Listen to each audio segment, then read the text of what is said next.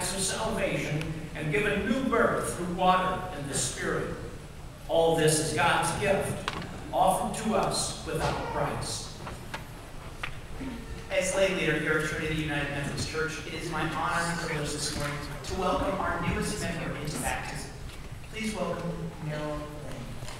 Meryl is presented by her parents, Tom and Stacy Bieber, members of our congregation who live in Inglewood. And Meryl was born on the 8th day of February of this year and comes down for holy baptism. Tom and Stacy, on behalf of the whole church, I ask you to renounce the spiritual forces of wickedness, reject the evil powers of this world, and repent of your sin. You accept the freedom and the power that God gives you to resist evil, injustice, and oppression in whatever forms they present themselves. You confess Jesus Christ as your Savior, put your whole trust in His grace, and promise to serve Him as your Lord in union with the church, which Christ is open to people of all ages, nations, and races.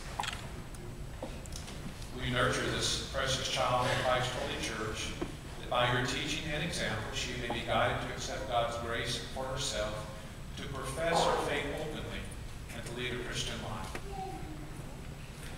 You, as Christ's body, the church, reaffirm both your rejection of sin and your commitment to Christ. We do. Will you nurture one another in your Christian faith and life, and include these persons before you in your care? With God's help, we will proclaim the good news and live according to the example of Christ. We will surround these persons with a community of love and forgiveness, that they may grow in their service to others. We will pray for them, that they may be true disciples and walk in the way that leads to life. Let us pray. Loving God, in love we live before you, Meryl and her family. Pour out your Holy Spirit upon them, that through your grace they may live in faith and knowledge of you, and be the parents that will be enabled to set an example of loving and faithful parenting. Bless our congregation, that together we may all support and encourage Meryl and her family in the baptismal vow they make today. In Jesus' name we pray. Amen. Amen.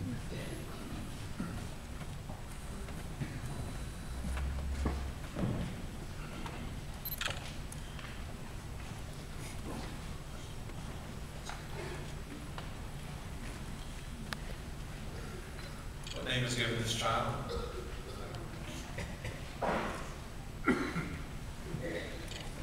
Meryl Lane, I baptize you in the name of the Father, and of the Son, and of the Holy Spirit. Amen. The Holy Spirit work within you, that being born through water and the Spirit, you may live as a faithful disciple of Jesus Christ all of your days. Amen. Friends, let us welcome this newest member to God's family as we sing to Meryl Lane. Words are in your book.